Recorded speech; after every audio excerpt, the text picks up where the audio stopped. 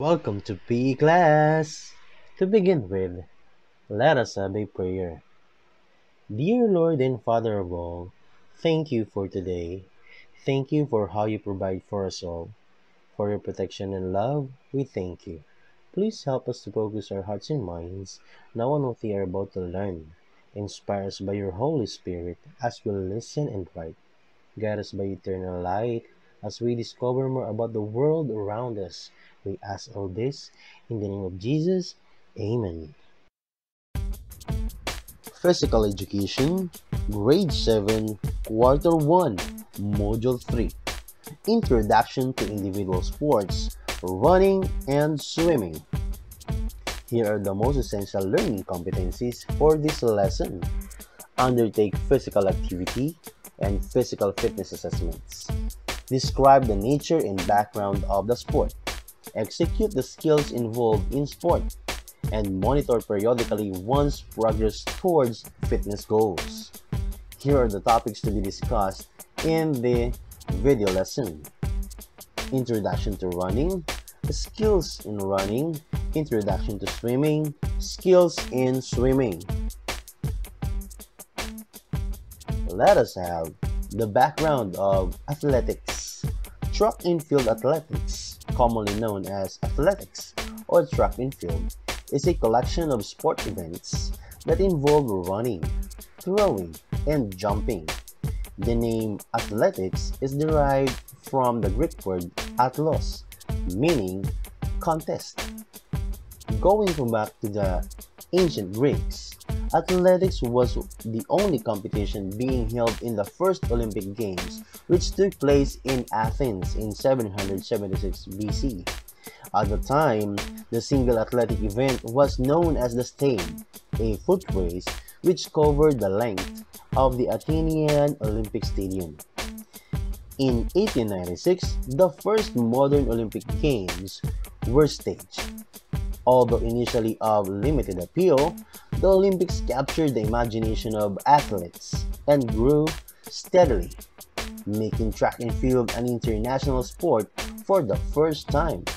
In 1913, the International Amateur Athletic Federation was formed by the representatives from 16 countries. The IAAF was charged with establishing standard rules for the sport, approving world records, and ensuring that the amateur code was adhered to. It continues to carry out these duties today. Track events. Track events often involve a field or a running track of varying measurements. These events are typically held in a 400-meter track. These include sprints, middle distance events, long distance events, hurdles, relays, road running, and race walking. Short distance or sprints. A sprint is a short running race. In a track and field competition, there are generally three different sprint distances, such as 100-meter dash, 200-meter dash, and 400-meter dash. Middle distance. The middle distance races are 800 meters, 1,500 meters, and 3,000 meters. These races require different skills and tactics to win. They rely more on endurance and pacing than just pure speed. Also, the runners do not stay in a single lane for the entire race. They start out in staggered lanes to make the distance the same for each runner. The race soon becomes open with no lanes, and the runners must pass around each other to gain the lead. Long distance. There are three main long distance races, such as 3,000 meters, 5,000 meters, and 10,000 meters races. These races are similar to the middle distance races, but the emphasis is even more on correct pacing and endurance. Hurdles. A hurdles race is a track and field event with obstacles placed at intervals along the track. The runners must jump over the hurdles as they run to the finish line. The hurdles races are the 100-meter and 400-meter for women and 110-meter and 400-meter for men. Timing, footwork, and technique are the keys in winning hurdle events. Furthermore, the runners still need to be fast while jumping over the hurdles in stride without much slowing down to win the race. Relays. Relay races are where teams of runners compete against each other. There are four runners and 4 legs or stages to the race. The first runner starts with a baton and runs the first leg, handing off to the second runner. The handoff must typically take place within a given area of the track. The second then hands off to the third and the third to the fourth. The fourth runner runs to the final in an anchor leg to the finish line. Common relay races are the 4x100-meter dash and the 4x400-meter dash. Facilities and equipment used in athletics. First and foremost is the track facility or track oval. The equipment, we have the baton, hurdles, starting blocks, starting gun, and spike shoes. To be able to participate and perform well during track and field events, it requires the athletes and runners to master the running skills. Mastering these skills will develop the use of essential muscles, use of optimum force, and relax the muscles that will not be involved in your movements during the race. The running skills. Let us have first the body position. The head, trunk, and pelvis should be positioned along a vertical line, which is perpendicular to the ground. This helps ensure that the pelvis is in the most efficient position. It should be obvious that the erect position better enables you to lift your knees, which in turn increases stride length.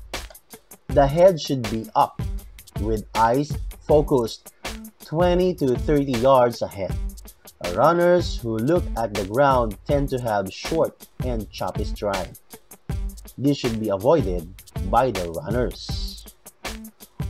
Arm and shoulder carriage. It is necessary to have arm and shoulder movements during running so that the torque produced by the driving of the legs is more easily absorbed. The shoulder must move in coordination with the arms. It is advisable that the hands, arms, and shoulder should be relaxed as possible, for the tense muscle does not only require a greater oxygen consumption, but also prone to cramps. Most runners cup the hands and maintain a light pressure between the thumb and fist, finger on each hand. This tends to prevent the arms and shoulders from tensing. The position of the arms should probably approach a right angle during the forward movement, but the exact position is not critical. However, you must not carry your arms excessively high, for this can be very fatiguing. During the forward swing, your arms should not cross the imaginary midline, which divides the body. Runners who do this crossbody action cause the trunk to rotate unnecessarily. Action of the legs. The leg action has two parts. These are number 1, the recovery phase, and number 2, the driving phase. In the recovery phase, the rear foot leaves the ground, and in driving phase, the lead foot touches the ground. Running speed is the combination of the stride length and frequency of the stride. Stride length and body lean will increase as one increases speed. Foot action. A male runner has a landing touch with a heel ball action, which is where the heel hits the ground first. The weight is then transferred to the ball of the foot in a rocking chair fashion. Among female runners, the heel ball and ball heel ball is about the same. In the ball heel ball, the runner initially settles on the ball of the foot, then momentarily transfers the body's weight to the heel, and then rolls forward again to the ball of the driving phase. The heel ball landing top is suited to be more efficient over long distances because there is less strain put on the muscles of the calf. Consider the following tips for sprint. A. Master the sprint start. B. Starting a sprint race is all about explosion of speed and power. C. You do need to keep it under control. D. Being relaxed helps your body run efficiently and quickly at any distance. Letter E. Try to breathe gently and await the starter's commands. On your mark. Letter A. Crouch on one knee and form a high bridge with your fingers just behind the line. B. Your hands should be placed slightly wider than your shoulder width. C. If you feel cramped, you are probably positioned too close to the start line. Letter D. Don't get distracted by anything or anybody. And letter E. Keeping your eyes focused on the ground ahead of you will help your balance, focus, and relaxation. Set. Letter A. Raise your hips to a level just above your shoulders. Letter B. Your head should not be dropped towards the ground, but don't crick your neck by trying to look up the track. Letter C. Lean your body as far forward as you can and aim to begin running without stumbling. Letter D. Wait for that starting signal. Go! When the gun goes off, breathe out hard and pump those arms and legs. Try not to travel too far with each stride to start with. Letter C. Thrust your elbows as high as possible with each backward swing and drive your legs with a high knee action. Letter D. Keeping your body low in your opening strides will thrust you forward.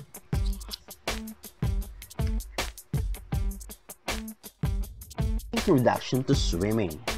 Swimming is an individual or a team racing sport that requires the use of one's entire body to move through the water.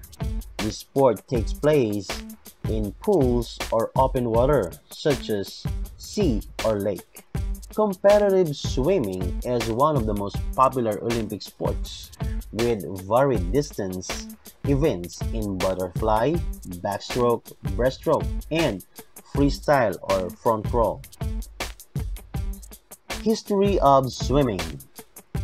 During the prehistoric times, evidence of recreational swimming was found, with the earliest evidence dating to Stone Age paintings from around 10,000 years ago.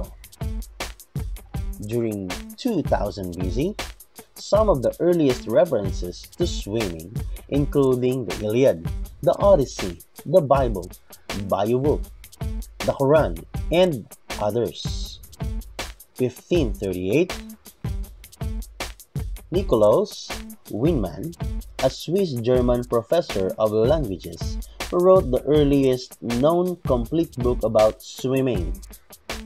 Colimbitz Sib di arte natendi, dialogus et festivus, et iuncundus lecto. The Swimmer, or a dialogue on the art of swimming, and joyful and pleasant to read. 1830, swimming emerged as competitive regional activity in England. 1828, the first indoor swimming pool, the St. George Baths, was opened to the public. 1837, the National Swimming Society was holding regular swimming competitions in 6 artificial swimming pools built around London. The recreational activity grew in popularity. In 1844, 2 Native American participants at a swimming competition in London introduced the front crawl to a European audience, namely Sir John Arthur Trojan, who picked up the handover stroke from some South American natives and successfully debuted the new stroke in 1873. His stroke is still regarded as the most powerful to use today. The next one is Captain Matthew Webb, was the first man to swim in English Channel between England and France in 1875 using the breaststroke technique, of course. And then 1880, the first national governing body, the Amateur Swimming Association, was formed. There were already over 300 regional clubs in operation across the country.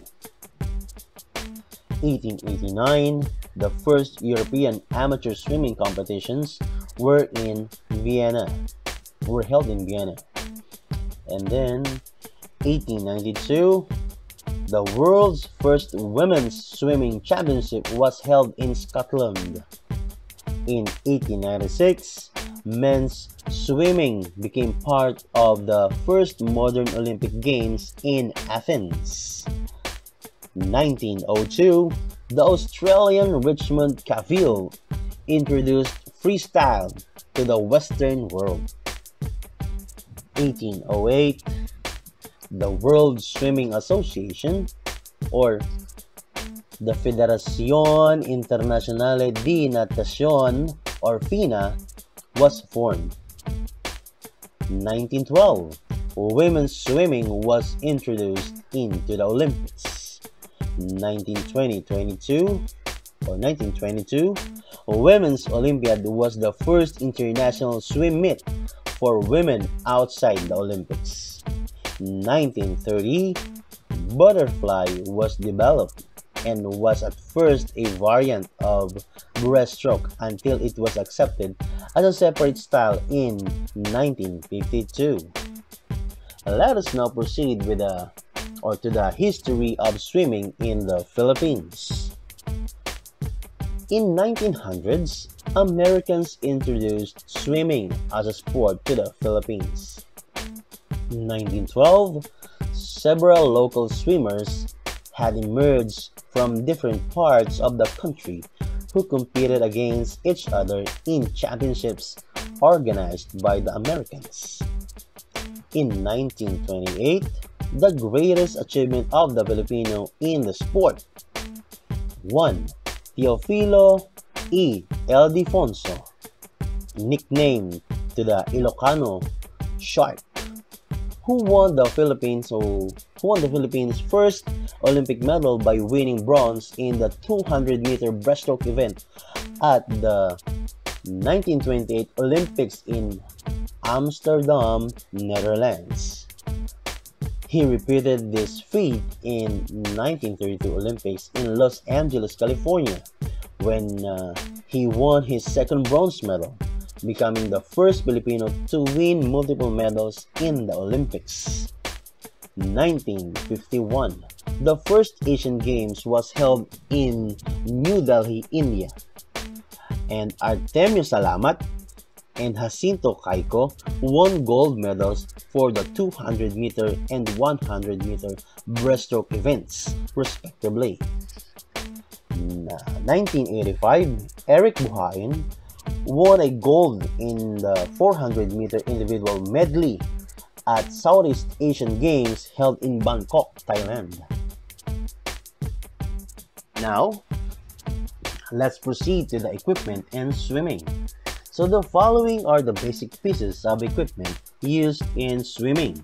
We have goggles, kickboard, swim cup, starting gun, swimsuit, touchpad, and swimming trunks. There are 4 swimming strokes. Number 1 is front row. It is popularly known as freestyle. It is also considered as the fastest and most efficient swimming technique. The body must be kept horizontal, stretched, and streamlined. It involves alternating over arm strokes and the flutter kick, the up and down movement of the legs. The head remains in the water, the face alternating from side to side. Butterfly number 2. It is a powerful and graceful technique. It is also the most difficult and exhausting stroke. Hands enter the water and shoulder width apart. Legs move in fishtail or dolphin kick, which the legs move up and down together with the knees bent on the upward swing. Arms move up and downward. Shoulder rotate, bringing arms around. Number 3, breaststroke. It is the slowest of the 4 official styles in competitive swimming, which requires comparable endurance and strength to other strokes. The strokes begin with the body in a stretched out horizontal position, with the face in the water. Upper body lifts as the arms pull and the head lifts to breathe. Frog kick takes place under the water and begins with the legs in an extended position with feet together. Frog kick is a leg movement where the knees primarily turned outward and the legs alternately separated and closed. And number 4, backstroke. It has the advantage of easy breathing, but has the disadvantage of swimmers not being able to see where they are going. This is the only competition swimming style that has a different start. Push of the ball on your back in a streamlined position. The alternating kick originates from the hip and remains within the body width. Toes are pointed with ankles relaxed and the knees bend slightly with each kick.